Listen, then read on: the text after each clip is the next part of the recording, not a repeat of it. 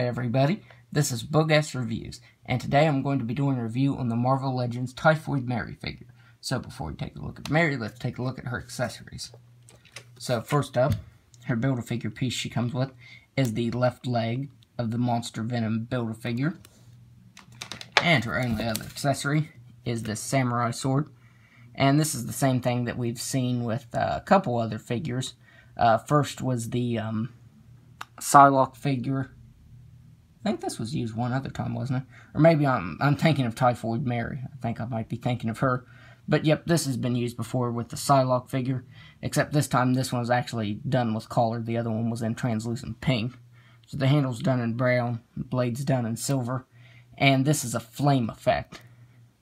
And the flame effect looks really nice. I like how it has the yellow and orange mixed in with it. And it's translucent. It just looks really good.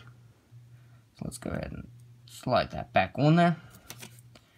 And she can hold it pretty well. They made the flame there so that... Hold on here, let me slide this into her hand. They made the flame so that it wraps a little bit around her hand too. And helps her to hold the sword. And she can hold it pretty well. Sometimes it'll drop out of her hand. As you can see, it's kind of wobbling a little bit. But for the most part, it'll stay. So now let's take a look at her head sculpt. So taking a look at this head sculpt, I really like this head sculpt. And it's a new head sculpt, or at the time that it was released it was. Like I said in my previous video, I've been so caught up trying to review the new things that I did not review all the old things I had, so now I'm going to try to get them out of the way.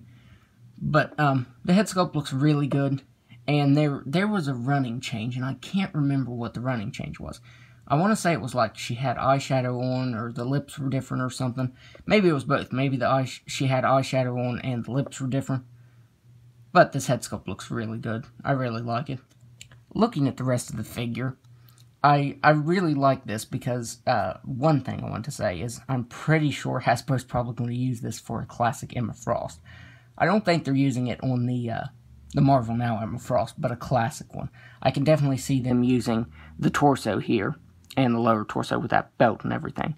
I'm really hoping I'm right. I figure Hasbro probably already has it planned, and we'll probably see something at Comic-Con about it. But yes, I definitely think this will be used for a classic Emma Frost. And the jacket piece is new, and it's very pliable. And I'm pretty sure the arms... Well, the arms are similar to the Jessica Jones Netflix figure. I don't think they're the same, but they definitely look similar. And taking a look at the leg, the right leg is just very plain. And I feel like they should have sculpted something to it, you know, to make it like pants. Just like her boots, you're just supposed to roll this down like that. But I would have preferred sculpted on boots. Or maybe like some combat boots, that would have been nice. Like use the X-23 Wolverine's boots. I think that would have looked really good. Just like they painted on the stockings right here, the fishnets. And I think it would have looked a lot better to sculpt them on. It would have looked a lot better for them to actually use real stockings. But we all know that's not going to happen. But they didn't do too bad of a job of matching up the skin tone there. But yeah, it definitely would have looked better if they would have sculpted it. So that's about all to go over with this figure. This is going to be a super short review, but that's why I did two today. So now let's go over her articulation. She has a ball-jointed head that can look back slightly. She can't look back all the way, but she can look down all the way. This strand of hair right here over her shoulder doesn't hinder that. It's very soft and will move out of the way, so she can look down all the way. She can move her head side to side. She has ball-jointed shoulders that can move out all the way. She has single-jointed elbows that can move in that far. She has swivel at the wrist that can move side to side and up and down. She has ball-jointed diaphragm that can move back all the way and not really down all the way. Well, it can't really move down that far at all, but it can move side to side. She has ball-jointed hips that can only move out that far. I think that was really disappointing that she really can't move them out that far. She can kick forward all the way. She can kick back just a little bit. She has swivel at the thigh, and I knew that was going to drop out. She has swivel at the thigh, double jointed knee, swivel at the ankle that can move down all the way, up all the way, and she has an ankle rocker. So the articulation is pretty standard, you know. So now let's do some size comparisons here. So let's try and get her to standing. There. Okay, so now for some size comparisons.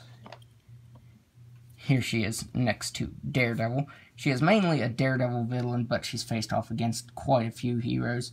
Recently, she faced off against Iron Fist and the X-Men and Spider-Man in, I think it was called Typhoid Kiss or something like that.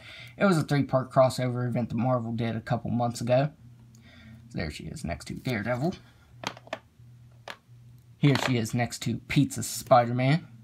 And finally, here she is next to Deadpool. Because a few years ago, there was a crossover. It was a 3-part crossover.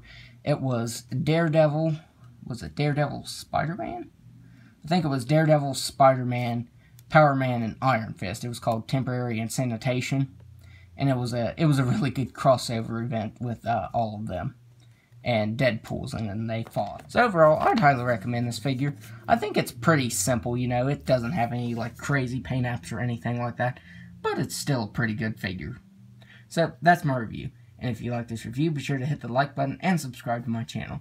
Thanks for watching.